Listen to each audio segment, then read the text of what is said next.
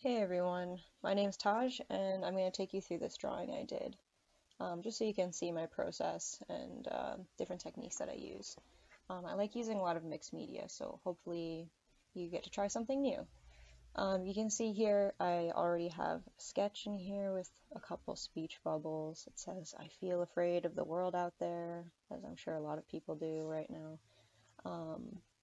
And I did a little wash with some watercolor just to fill out the background, and picked a color of pen that kind of fits with it, and I'm just filling in the space with some patterning. Um, you can probably tell I have this sped up for you.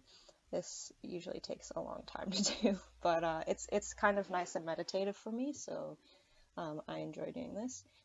If that's not something you like, you can always pick a pattern that's a little easier to do.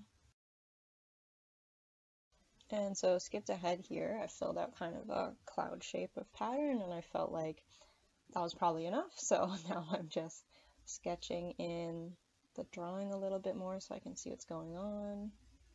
And yeah, and just keep adding as you go.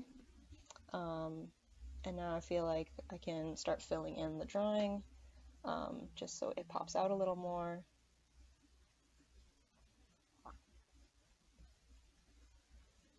And another skip ahead here, I added some color to the face.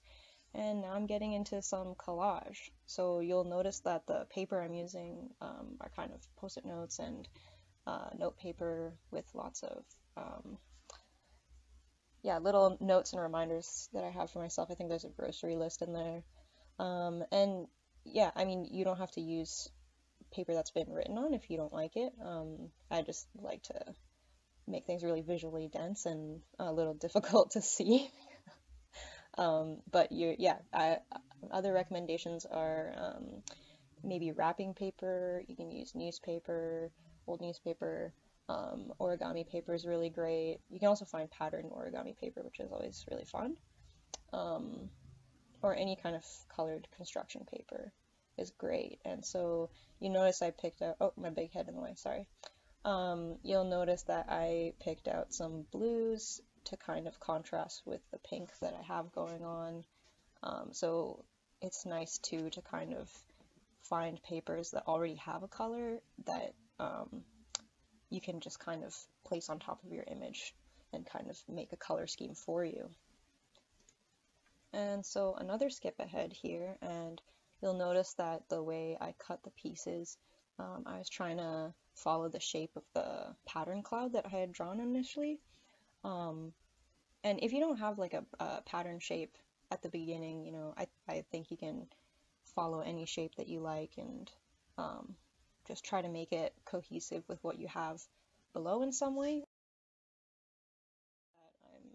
I'm repeating the pattern from before over top and now going into the collage pieces, just to integrate the image a bit more so it's not so jarring. And I've also added some pink figures in and over top. And now I'm going in again with some more paper, and you'll see like I'll kind of, before I make a decision, I'll hold the paper up. And I find it's useful to have smaller pieces of paper. That way you can, you know, visualize a bit better how things might look once you cut them. Yeah, and so just trying to integrate the pinks and the blues a bit more here, I think. And break up the wavy lines that were happening.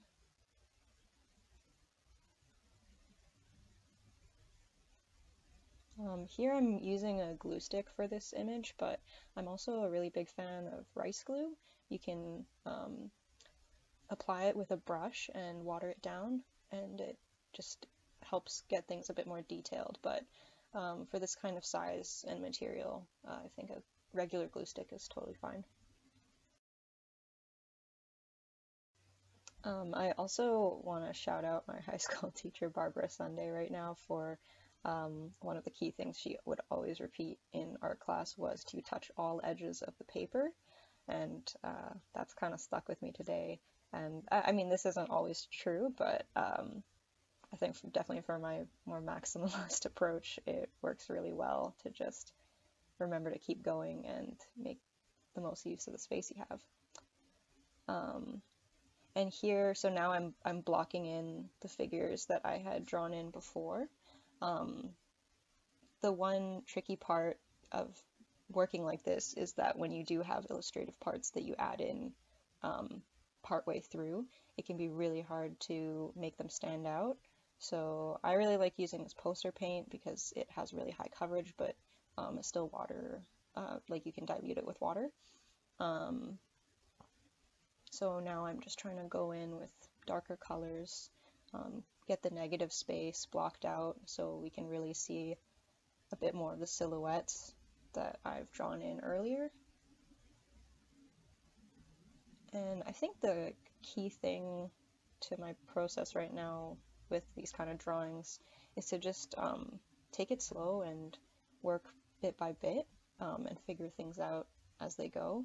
And if you need to step away and take a look at your drawing, you know, the next day or even a week later before you can figure out what needs to be done to make it work, that's totally fine. I think this drawing I did over the course of three or 4 days maybe. So yeah, take your time and keep it going. And here I just filled in the letters so you can actually read them better, and still going in with some more patterning just to fill up this white space.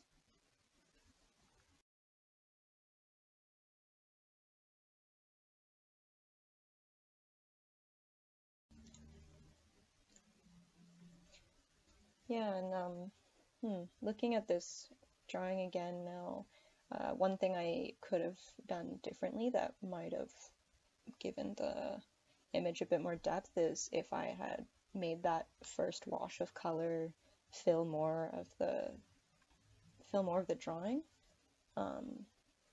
But I think it turned out okay. It is what it is. So now I'm just going in to show you a bit closer how parts of it look. I definitely don't think this drawing is finished. It could have some more, but for now, I think this is okay. So yeah, thank you for joining me, and I hope you learned something or at least feel motivated to try something new.